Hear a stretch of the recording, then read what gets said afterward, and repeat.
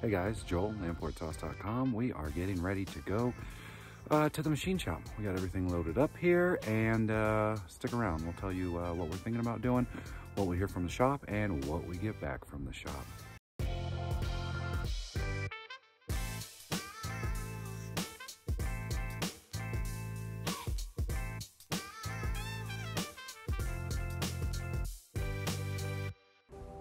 Okay, getting ready to head to the machine shop. We have the block all ready to go. Took all the external bolts and anything off of it. We have the oil pan. We're gonna see if they can just kind of clean that up, do a little hot tank on it. We have the bottom half of the block where the crank is gonna be wedged in there. We have the crank sitting in there. I did put a little note on one of these, whichever, right there, number 2, just so I can tell them. Take a look at that. We have the head sitting in there, and we're gonna take the cam gears just to see if they wanna look at them, maybe clean them up and see if they think there's anything going on there. They said they do want some pistons to see, so I have bagged 1 through 5 with their pistons, the connecting rods, the bearings, you know, just anything they may need on there. So we don't have much laying around over here, and we are also going to take them, in case they need it, the K1 forged connecting rods, I-beams, and the Wiseco forged pistons, just so they know what we're working with. The one thing I did not put in here is the Elevate open deck sleeve. So I will run up the stairs, beep, grab them, bring them back, set them right there with the instructions from Elevate on how to do the machining, and hopefully get all this dropped off. They initially said maybe about a week, but we'll see what they say when we pick everything up and let you know what the order is and what they're gonna be doing. Okay, so we went down the mountain today, picked up everything that was jet washed. Head's still down there. They're taking a look, inspecting it, gonna be cleaning it up, but they wanted to get this back to us so that we could get this off for sleeving. They did a pretty deep inspection. They didn't see any issues there. So we got the main block with the cylinders, sleeves in there. And the crank has been cleaned up, and the other top brad, or maybe that's the bottom brad of the block oil pan. And we got back our rods and our pistons. They were using those just to kind of check on stuff. And next, we got a box of stuff there, which includes 5 of these from Elevate LA sleeves. Going to get those off, and those are going to get put into there, and that way we can crank the boost up to 392 psi. You know, I don't know. One thing to note is that engine shop, Wayne said they didn't have the tool or the machinery to do the crank, just because it has, you know, all these extra splines down here. They said they didn't want to accidentally or cut into those, so they recommended a marine crankshaft out in Santa Ana, California, which is a couple blocks away from Q&E Machining, who will be doing the sleeve installation. So what we got to do is get all of this packaged back up. I figured, let me at least get it back here, and then from here we'll take a trip out to Orange County and see. I know for the sleeving they're probably going to want the crankshaft, so I don't know if they can start on this. They said that's 3 to 4 weeks for sleeving, and then marine crankshaft said maybe 3 weeks backlog to get to the crank. I'd like to see if I can get all of this stuff kind of going at the same time, rather than waiting 3 weeks for one and then dropping it in another 3 weeks for another. And then once it's done, we're going to take it back to Wayne's, the whole everything on the table, and then at that point they'll do all the balancing on the actual crankshaft to make sure that that's all dialed in with everything there. And so, you know, I got plenty of time. This T5 engine rebuild is brought to you in part by IPDUSA.com. IPD is Import Sauce's go-to for anything we need maintenance or repair on any of our Volvos. One reason we like them, the My Garage feature, where you can add all your Volvos and then quickly shop for particular parts for that vehicle. When you click on anything, it will give you an alert letting you know that this does fit. If there are fitment issues, you will get an alert when adding to cart, and this will let you know what exactly to check out before. This will ensure that you are getting exactly the right part for your Volvo. Second thing we love, kit builders. Here, for popular items, you can get the option to build a kit by adding on additional components that may be related. In many cases, you'll have options for genuine Volvo, or for a more budget-friendly shopping cart, you can add aftermarket. So, when you're going through, you can either select or not select certain components and make sure that you're getting exactly what you need. Lastly, customer service. Their customer service is great. They are US based here on the West Coast. Anytime we call the phone number, a real live Volvo owner and daily driver answers the phone and works with you on any product questions or help with your shopping cart.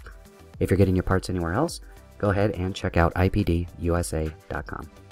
Okay, everybody, we just dropped off our block for sleeving here at Q&E Machine Shop. They said it's not going to be any issue. We did see that inside they had an LA Sleeves banner, and they said that they do these all the time. And LA Sleeves is actually just down the road. It's just they were, you know, months and months and months backed out. So we got this on recommendation of somebody else in the community, and they said about 4 weeks. So we'll go ahead and report back when we are back here picking everything up. Okay guys, we have just dropped off the crank at Marine Crankshaft. They have inspected it, and I have provided them the Vita printout with all the specs for the journals and measurements. And they say that there isn't going to be any issue. They're going to be able to build back up where cylinder 2 and that bearing was tearing in. So they said about 3-4 weeks or so, and they'll give us a ring, and so we'll report back when we're ready to pick it up.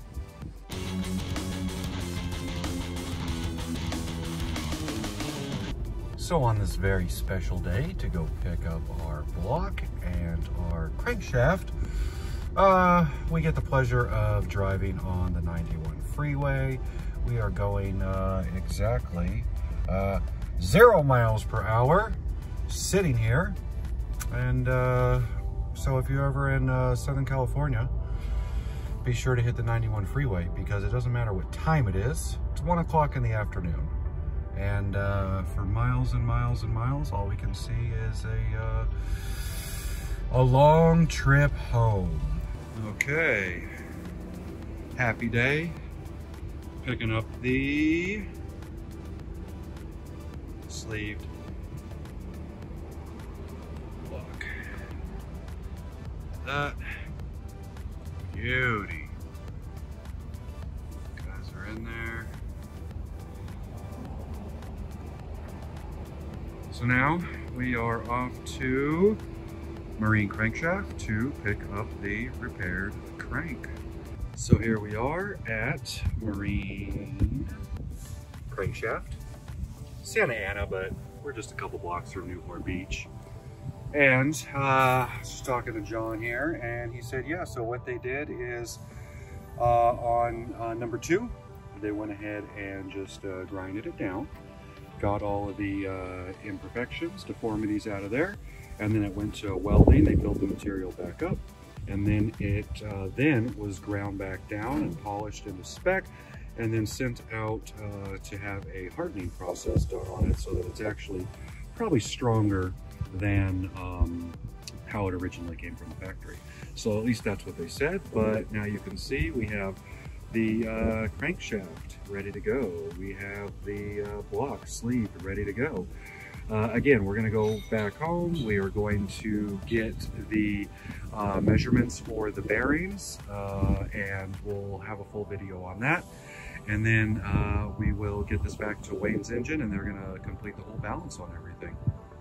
Okay, so now that we're back home, away from busy streets, I figure we'll take a look. We can get a close look now before we take it off to Wayne's Engine Rebuilders. Look at that.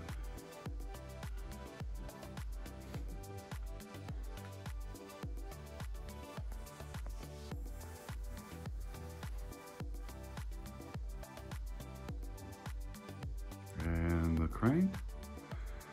We just measured everything. All the where the connecting rods go, 1, 2, 3, 4, 5, and then where it sits in the block between the bed plate. And all the measurements on there are consistent. We'll talk more about that on the bearing video. That'll be going up soon. So just talked to Wayne's. They said actually for the 5-cylinder straight, they do not need the bearings to get the balance, and they will also help confirm the measurements for the bearings off of what we have here. This T5 engine rebuild is brought to you in part by ElevateCars.com. If you own a Volvo, you've probably heard the name Elevate, but if you've never been to the website, you should definitely check it out. ElevateCars.com has plenty of performance and styling parts for your Volvo. Simply visit the website, find your particular model, and from there you can dial into subcategories.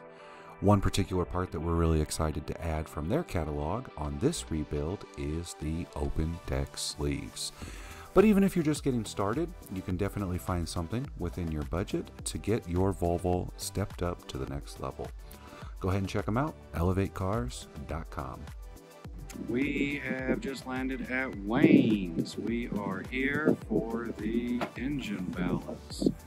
So what we have for them today is going to be our K1 forged I-beam rods, Elevate open deck sleeved block with the bed pan, rebuilt crankshaft from Marine Crankshaft. All of the bolts, we're using new ARP, but they need these to kind of seat everything on here. And back there in the bottom is the forged pistons. So we're gonna go ahead and drop this off and see what happens. Okay, so all the parts are dropped off, and I forgot that the head was here. They went ahead and took it apart, disassembled it, cleaned it, and checked all the tolerances on everything. Everything was solid. It just needed a good cleaning. So we're gonna get this back up home, and we're gonna do some fun stuff with this that you'll see while we're waiting for the rest of the stuff. We have made it to the last segment of the machining video.